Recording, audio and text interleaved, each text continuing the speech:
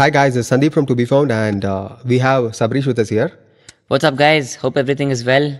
First of all, congrats on getting selected for Neymar Junior 5, Sabrish. Thank you, Sandeep. Now.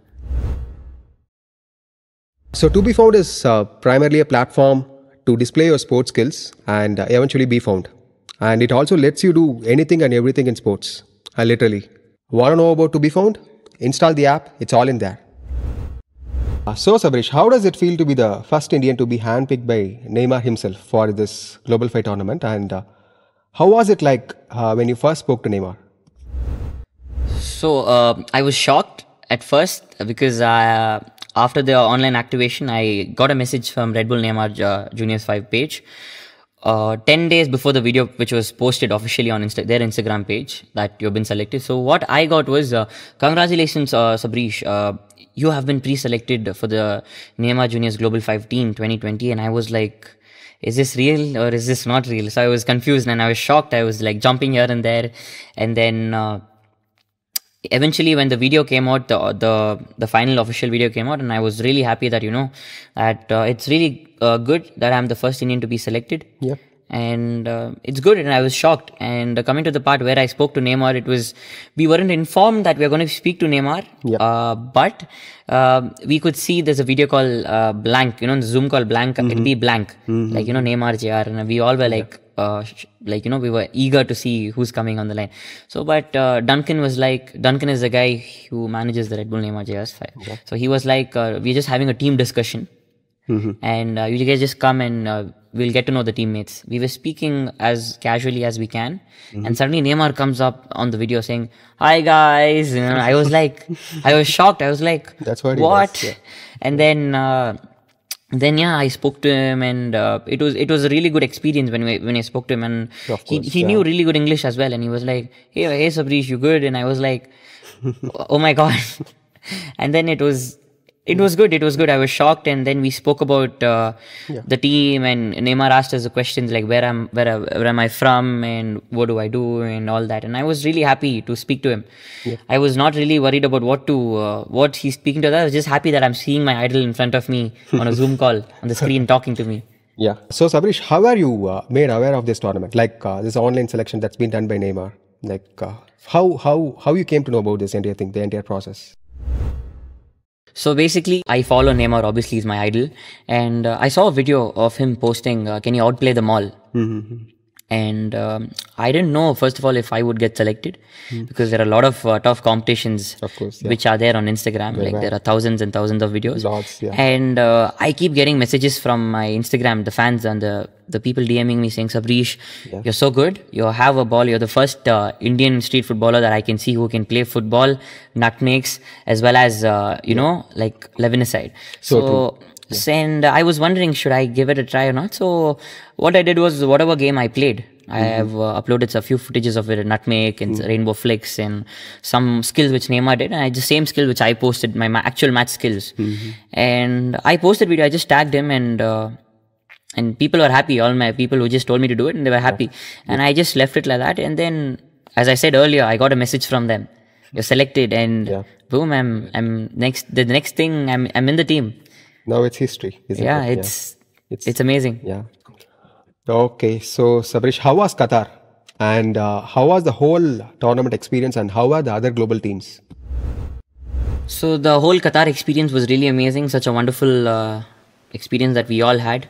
So I was been excited for too long, and I eventually got bored because I was supposed to go play the Red Bull Neymar Juniors World Final in 2020 itself in Brazil. Because of the whole Corona situation, it was such a pain where for 2 years we waited, and then this happens where we had an extra 2 global teams. Yes.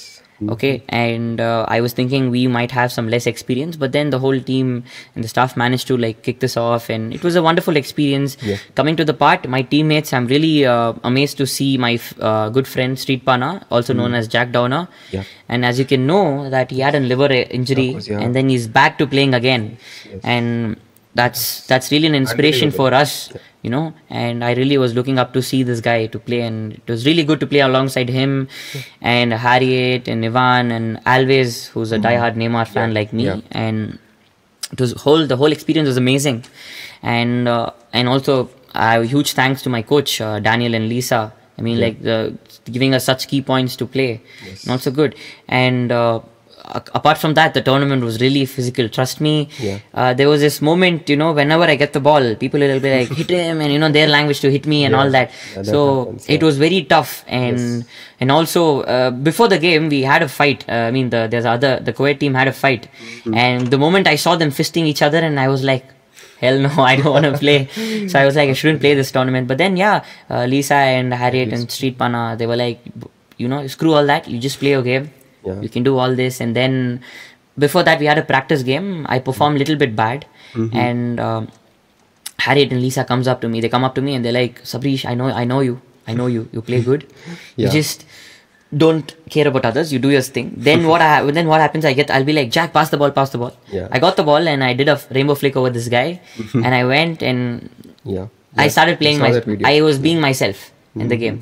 So and then Lisa comes up to me and she was like, see, I told you play good. And I was like, I was happy, and then I got the confidence, and the next day I went, I saw the other teams and I lost my confidence that they're so tough, they're physical, they're like fisting each other, punching each other, and I was like, okay. Then I was like, okay. Then Jack was like, Sabrish, he was like, Saab, bro, you just play your game. And I went and we played our game. We managed to win a game and through 2 games. And it was a really good game. And also I've done a couple of good skills. I had a really good skills in the game. And Street Pana was managing the whole team. He was like one pillar in the team, and he was telling me what to do, and he was telling him what to do. And it was a good experience. And I know, and also I was really scared. I shouldn't like have my leg broken with such international players. People always used to tell me you're playing with noobs and all that.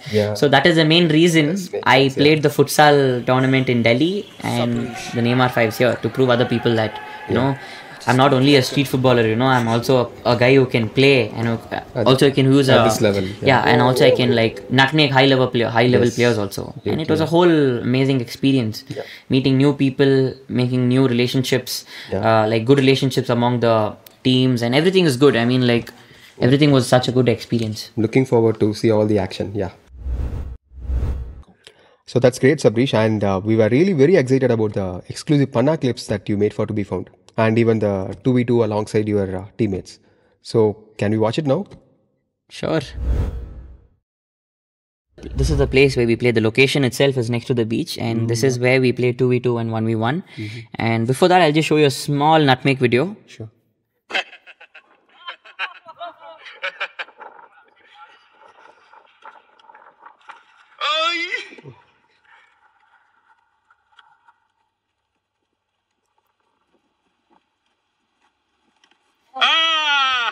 Nice, guys. Who's that guy? That was really fantastic. So this guy is the one who nutmegged. His name is Sajad. He's also a really good content creator and skiller from Kerala. But that was really awesome, guys. Fantastic.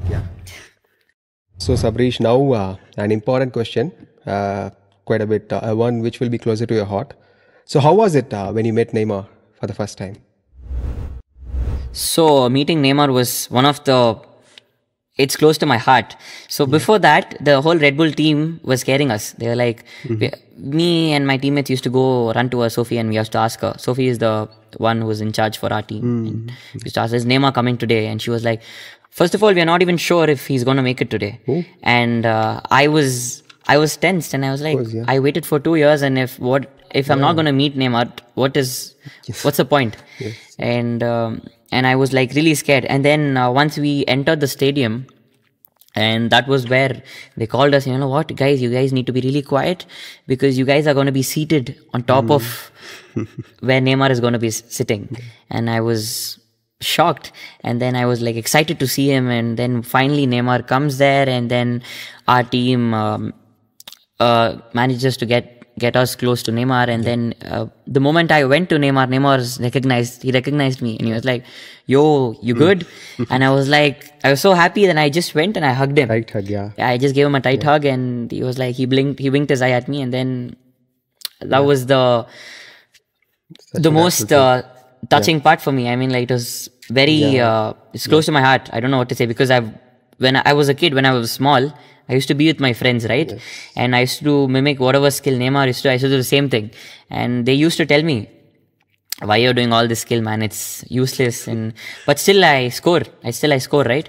And I'll be like, you know what, guys? One day I'll meet him, and I will definitely prove you guys wrong, and I will be playing with him and all that.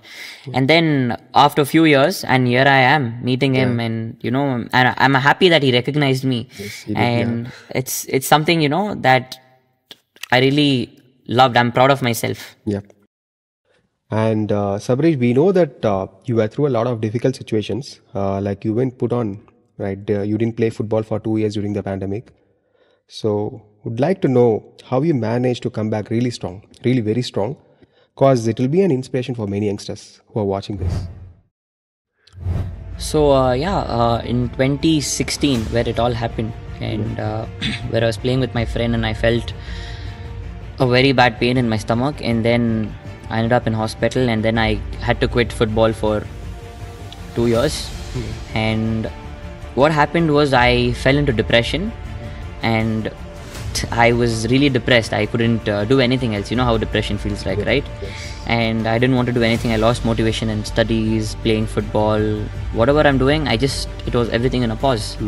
And how I came back was my mom. She had seen me suffer.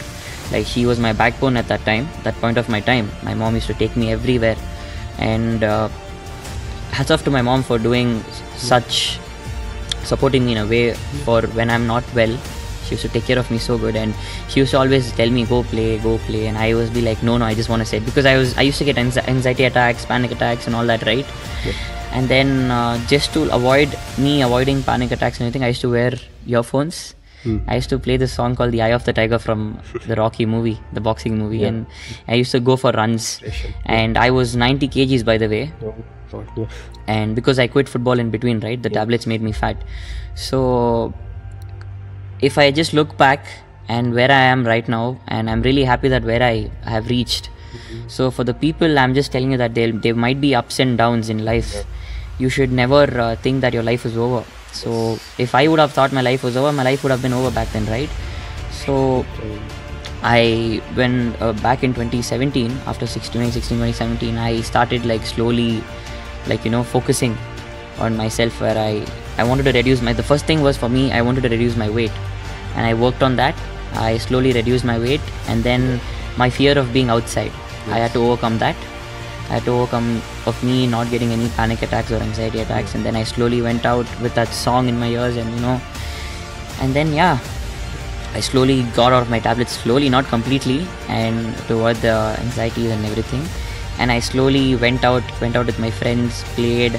I came back, and my mom used to tell me, it's okay, you can do this and all that. And then I slowly got on into depression. That's a long process for me to tell you guys what I've been through, but it was a hell for me to explain it to you guys. But coming to the short form of it, it was a very downfall of my career that time, because in my family, everybody were like, what you're doing, you can't do anything, you're already done, why don't you go to college, finish it?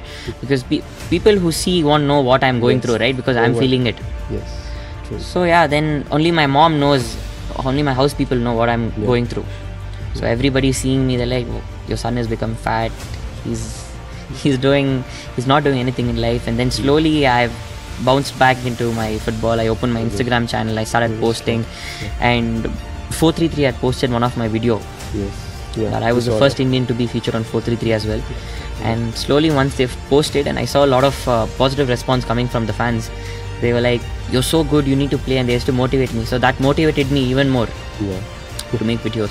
Then once I started posting the videos, and I started getting a lot of followers, and then a lot of people used to come encourage me, saying, you can do this, why don't you do that? And then slowly I posted more videos, and everything started going viral.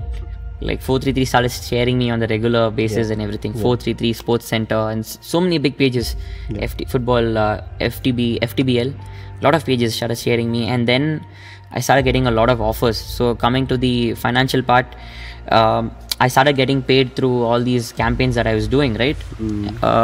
Instagram campaigns and a lot of stuff. So football gave me everything. See, right now I met Neymar because of football.